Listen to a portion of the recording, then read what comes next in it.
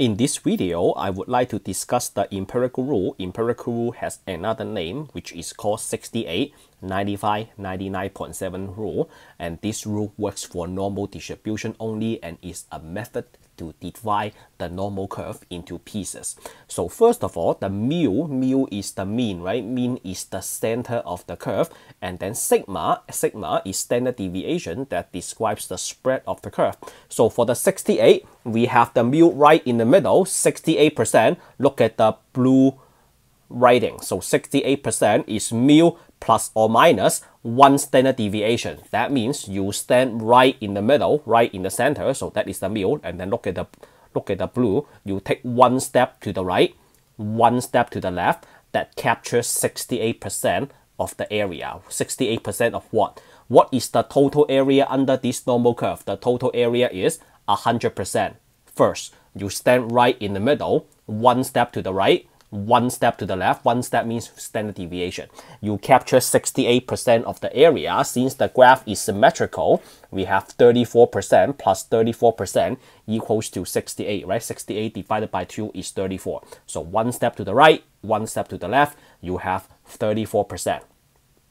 Sorry, you have 68%. And then next, you are standing right in the middle. You take 2 steps to the right and 2 steps to the left. That captures 95%. So in the graph, you have 34 plus 34 plus 13.5 plus 13.5 equals to 95. All right, and then the next one is 97. You have mu right in the middle. You take 3 steps to the right and 3 steps to the left. That captures 99.7% of the area. So since this is only 99.7, it's not 100% yet, we still have 0.3%, right? So if you take 100 minus 99.7, that equals to 0.3. You take 0.3 divided by 2, then you have 0.15. So you still have some left over, half on the left and half on the right ends. And if you add up all the pieces, you have 100%. So let's draw a picture for each of these. So the first one is 68. So 68, let me draw 68. You have right in the middle, right? And then you have a bell curve. Let's use the orange for the bell curve. So this is right in the middle. And then you have a bell curve. And then 68. So you take 1 step to the right and 1 step to the left. So that is 68, right?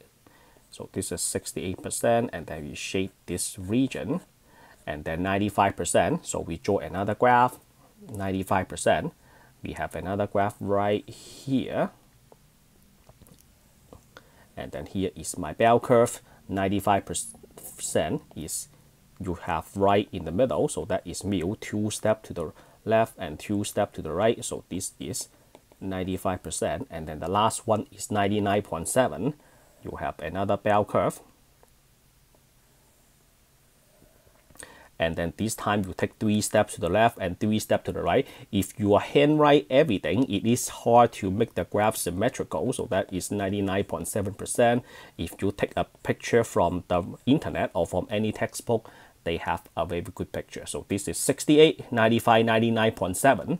This is a mu plus 3 sigma, and then mu minus 3 sigma. And then the last one is mu plus 2 sigma, and then mu minus 2 sigma, and then you have this area. And then the first one is you have mu plus sigma, and then mu minus sigma. So that's how the empirical works. So let's put this on an example. The playing life of a sunshine radio is normally distributed with mean equals to 600. So mu is equals to 600, and then the standard deviation is equals to 100. And then what is the probability that a radio selected at random will last from 600 to 700 hours? Let's draw a simple graph.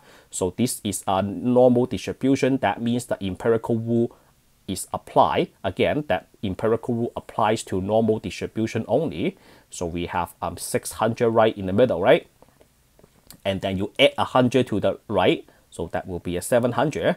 And then you add 100 to the left, so that will be 500, right? And then you add 100 to the left, so which is 800. And then 2 steps to the left, So that will be a 400, and of course you have a 300, and then this one will be a 900, right? And that's how you divide the graph into two big pieces. So the first one is from 600 to 700. So the first one they are asking for this. So what percent is that? That is 34%, right? So A, which is 68% divided by 2, 68% divided by 2, you have 34%. And then what about B? From 500 to 800. So from 500 to 800, then you will go from here to there. So that means you have to take the first piece. So how much is that? The orange and the yellow, and the orange and the blue. So that will be 68%, and then plus one more, right? Add this one as well. So that means you add another 13.5. So if you don't know what 13.5 is, you take a look above. So that is 13.5. So you add 13.5%, then that equals to your answer.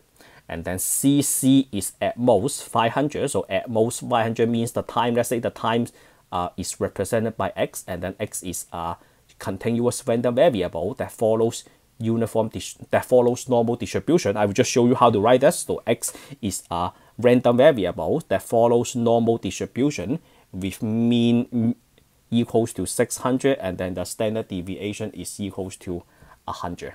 And then at most 500 is probability that X is less than or equal to 500. So 500, we have 500 right here, right? 500 or below, then we have that. So what's the area? The area, so if you look up, then that will be the 13.5 plus 2.35 plus 0.15. So 13.5% plus 2.35%, and then plus 0.15%. That is your answer. And then what about at least 800? So D is probability that X is greater than or equal to 800. So that will be right here, right? So that will be this, and then plus this. So that will be 2.35 plus 0.15. So 2.35% plus 0.15%. So that is your answer. Okay, let's do one more. A vending machine automatically pours soft drinks into cups. The amount of soft drink dispensed into a cup is normally distributed with mean equals to 7.6 and standard deviation 0.4.